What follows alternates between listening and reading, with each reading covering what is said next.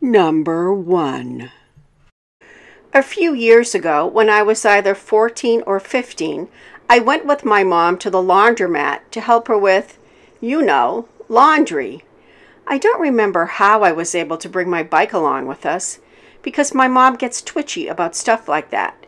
At one point in time, I wouldn't stop using my wheelies, so she threw them out. I think I was riding in front of the laundromat with my siblings until my mom called us in to help her fold the clothes. So, later on, we're done with the laundry. We have a few laughs over my mom struggling to shove the bags into her cart, and we're off. The laundromat is literally on the same street as our house and is only a few minutes away, so by the time we're halfway home, my mom stops by her friend's house, a small elderly lady. She asks me if I wanted to sit on the porch with them and drink coffee, but like the little tired twit I was, I told my mom that I would take the rest of the bags home and go to bed. My little brother joins me, and we walk the rest of the way home. We left the bags right by our front door, and we grabbed a phone book and judged how many pages we could flip with my bike wheel. My oldest sister was out cold in her room, so she couldn't open the door, and we got bored. After a while, my little brother gets bored of the phone book thing and tells me that he's going to hang out with my mom. Okay, cool. He asked me if I wanted to come, and I told him that I was going to throw away the phone book first because we had shredded it to high hell. He leaves, and as I'm walking to the nearest trash can, a small minivan pulls up to a red light. I thought, hey, that's normal, just a random driver, until the guy driving pulls down his window and starts talking to me.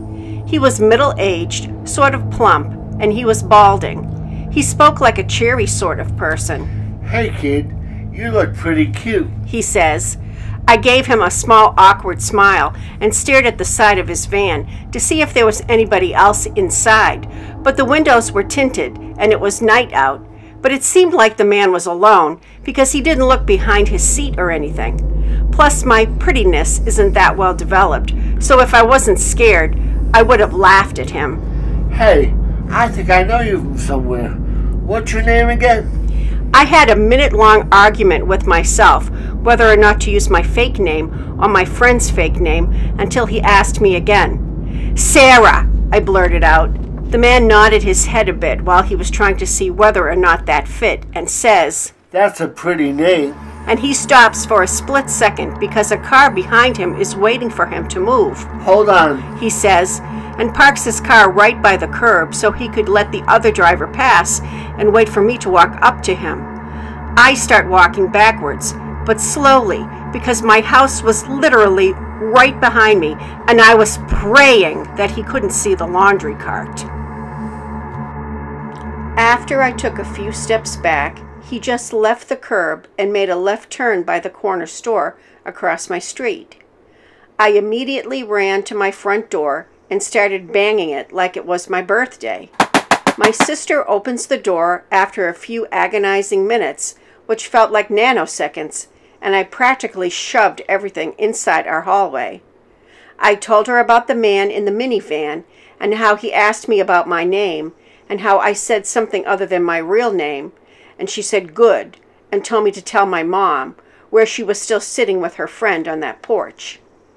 I walked past the corner where he had turned, no sign of him.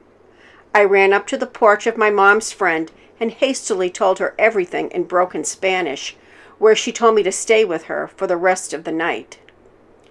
Summer slowly rolled away for school, and the new year passed by. I never saw that man with his minivan again, but I'm still antsy when it comes to thinking about what could have happened on that night. Number 2. This story takes place when I was 15 years old. It was around summertime, and my best friend, we'll call her Jay, was staying at my house for the night. We were pretty bored and had nothing to do. It was about midnight, and since I lived in a pretty safe neighborhood, I suggested to Jay that we take a walk down to the 24-hour convenience store a few blocks away. She agreed, and I gathered a few bucks, and we were on our way. My parents weren't home that night, and if they were, they definitely wouldn't have let us go. We left our house and started to walk down the street. We made it safely to the store and bought ourselves a few things to eat and drink. We left the store and walked back toward my house. About a quarter of the way back home, Jay pointed out that a black compact car had been following us since we had left the store. Me being me, I told her she was just paranoid and that they probably just lived around here. It had been a few minutes after that when I realized that the car had in fact been following us. I told Jay that we couldn't go back to my house, in fear that they would then know where I lived. I pulled out my flip phone and held it to my thigh. Jay asked what I was doing, and I told her that I was taking a picture of the car along with the license plate. Jay suggested that we start to run and cut through some backyards to lose the car. I said good idea, and we booked it. We cut through about 10 yards till we got to a street I was unfamiliar with. Jay didn't know where we were either, so we just walked to the end of the street to catch some street signs. We found that we were a while away from my house, but it was nothing we couldn't handle. Feeling pretty good that we lost the creep that had been following us, we stopped paying attention to our surroundings and just got back to the usual talk. We were closer to my house now and pretty exhausted when the same black car pulled up next to us. The driver's seat window rolled down, exposing a man in his mid-40s. He explained that he needed help with direction and asked us to help him. Jay asked the man why he was following us earlier and told him it was a bit creepy. The man laughed a little and told us that he wanted to ask for directions, but we ran off before he could stop. Jay walked closer to the car while I kept my distance and asked where he was headed. He said he wanted to get to a friend's house but couldn't find the street. All possible situations were running through my head of why this guy had actually stopped us. As Jay turned away from the car, the man grabbed her by the wrist. Jay pulled away and yelled, "What the hell, man?" The man then said that he had a gun and told us to get in the car, and if we didn't, he would shoot us. Jay is now standing next to me, and I whispered to her, "Run!" If you run, I will shoot you. "I took a picture of your license plate," I confidently said to the man. Sure enough, the man rolled up his window and drove away. As we were looking at each other, me and Jay were both thinking, what just happened? We walked home that night being scared to death, knowing that I had just had a good chance of being kidnapped or raped or anything like that. I'm pretty lucky that the man probably didn't have a gun and was really stupid. Don't be stupid and don't take walks at night.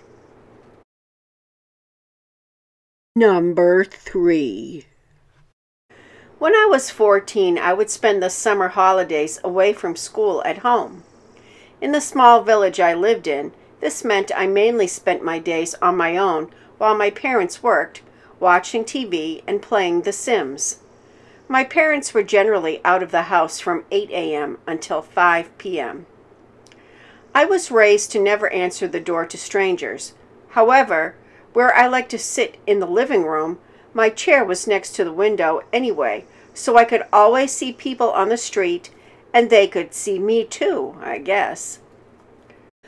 One day, as I was watching daytime TV, I noticed a man walking down our street. As our street is a dead end, I normally recognize everyone who walks down it, but I had certainly never seen him before. He was tall, thin, and unshaven.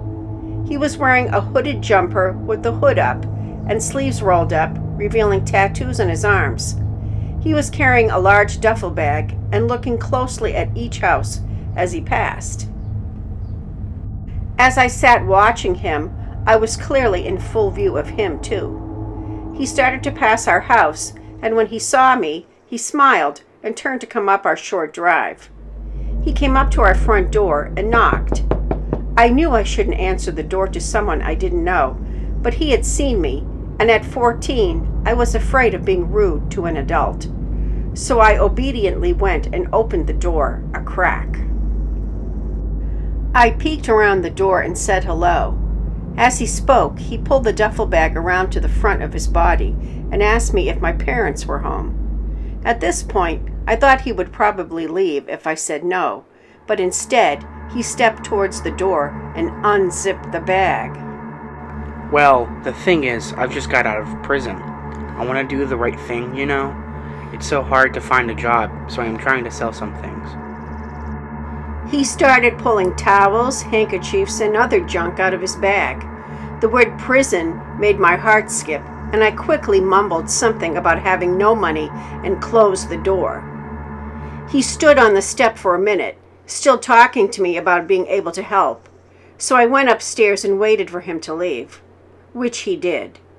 I soon settled back down to watch the TV and forgot all about my encounter.